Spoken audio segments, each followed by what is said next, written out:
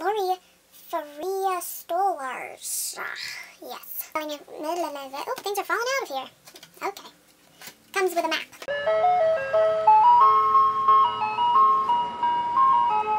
Hey guys, it's Jay, and today I'm here with an unhaul video. This is my second ever unhaul video.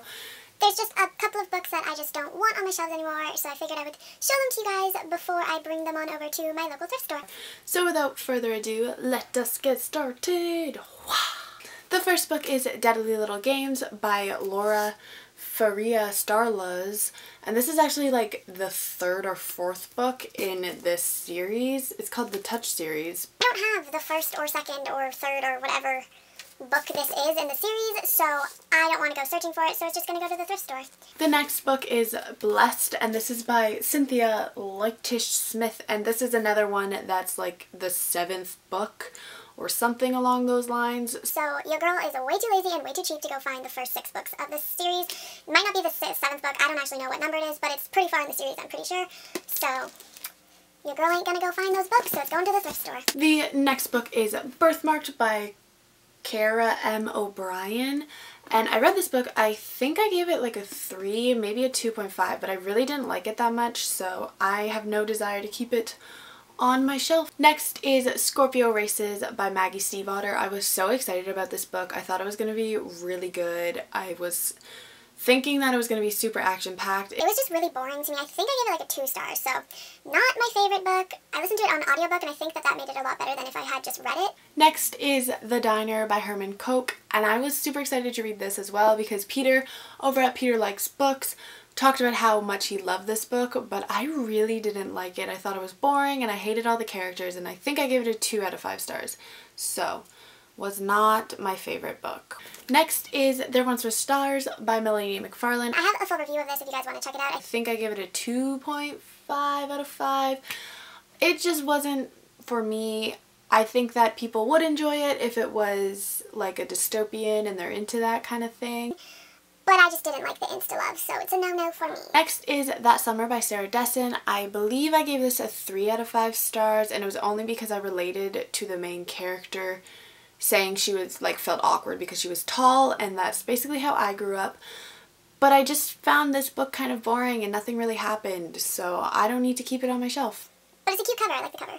Next is The Lovely Bones by Alice Sebold. I read this for the Booktubeathon. If you want to see my review, I'll leave it up there.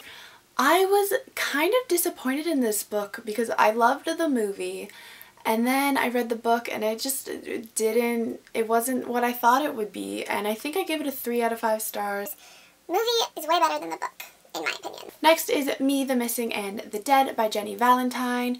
Read this book a couple months ago, and I just didn't like it. I think I gave it a 2 out of 5 stars. It was just really boring, and the characters really bothered me, so off to the thrift store it goes. Next is Dash and Lily's Book of Dares by David Levithan, and who's the other author? Rachel Cohn.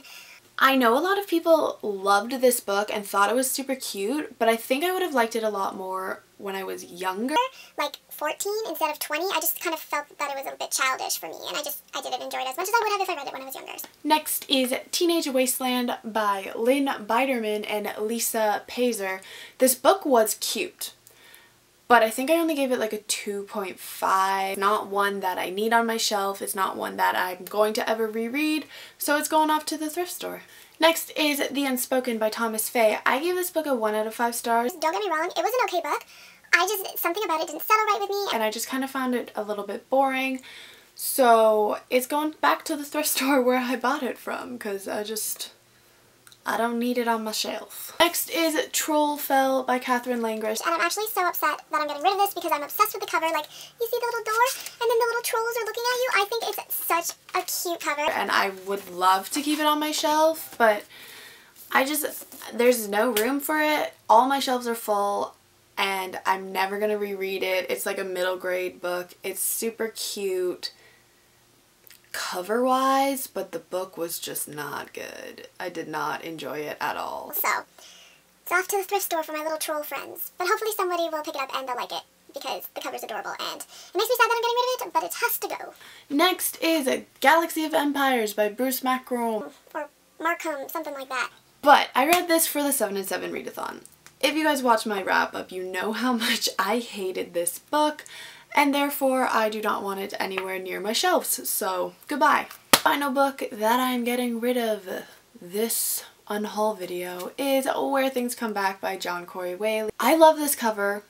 I want to keep it on my shelf, but I just did not like the story. I gave it a 2.5 out of 5 stars. I see why people liked it so much, but it just was very religious based. I'm not religious at all, so I just have no interest in keeping it on my shelf. And also I was able to call the ending so easily, and that pisses me off in books. Alright guys, so that was my little unhaul video. I hope I see you guys in my next video. Goodbye! This summer, that summer, whatever.